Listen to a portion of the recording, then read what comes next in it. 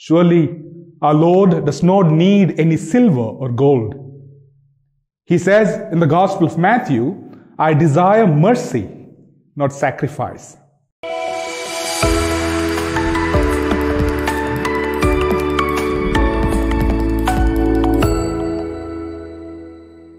Dear brothers and sisters, when we offer a gift to God, two things are very important to be kept in mind: the intention of our heart and the sacrifice that is expected of us to make. Therefore, it is worth a while to turn our attention to the Gospel of the day, in which we see our Lord praising a widow for her offering based on these two important points. In our world, where a majority of people give so that they get more than what they have given, our blessed Lord is giving us an example of a widow who gives everything that she has. She from her poverty has offered her whole livelihood, says the Lord.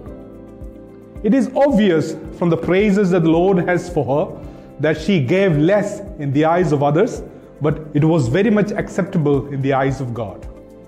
Therefore, St. Chrysostom says, for God regarded not the meagerness of the offering, but overflowing of the affection.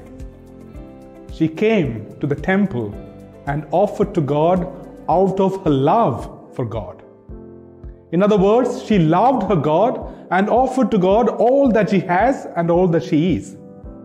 Perhaps a question that we need to ask ourselves is, what is my intention when I come to the Lord with the offering? Do I come to Him with an offering out of my love for Him, or because I love myself and want to get something more from Him? Or do I offer Him so that people may praise me for my generosity? Secondly, her offering involved sacrifice from her side. She sacrificed all that she had for the living and gave it to God. We might ask, how could such an offering be acceptable to God? Surely our Lord does not need any silver or gold. He says in the Gospel of Matthew, I desire mercy, not sacrifice. Mercy is the sacrifice the Lord desires. Mercy is a virtue that helps us to think of others and their needs greater than one's own.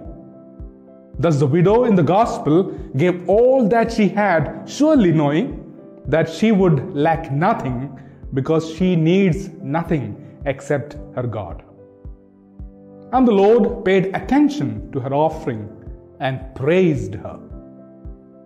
In the first reading too, we see Daniel and his companions not willing to defile themselves, sacrificing the rich food from the king's table so that they remain as God wants them to be.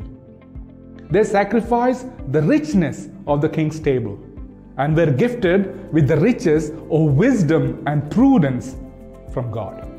Let us offer ourselves and all that we have to the Lord as an act of love, so that we may be filled with the gift of wisdom and prudence, and above all, confidence in our Lord.